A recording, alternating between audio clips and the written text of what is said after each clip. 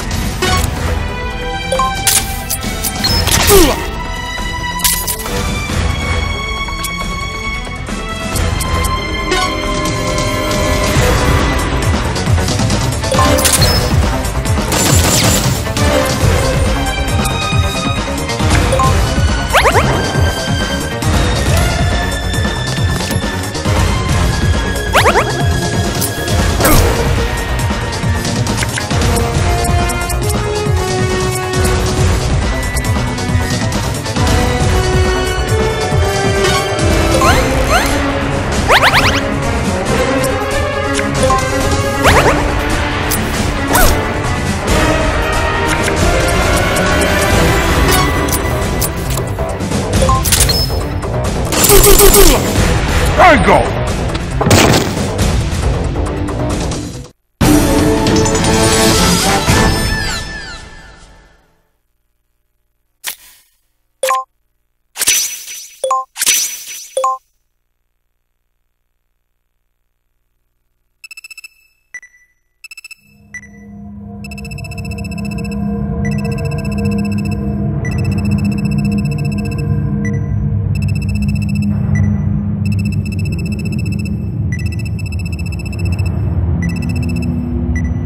Let's heat things up!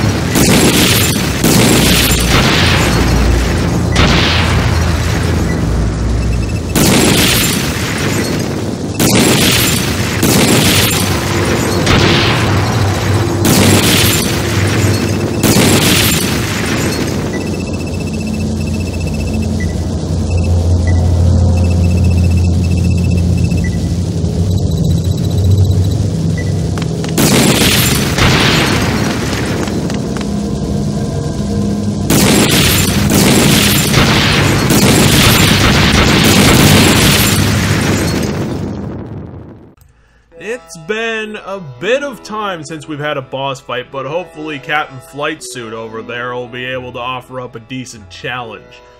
Golab here is a textbook example of a bluster, a character type defined by supplanting their unique design over having an interesting character, and usually only appears once in a video game and adds almost nothing to the experience.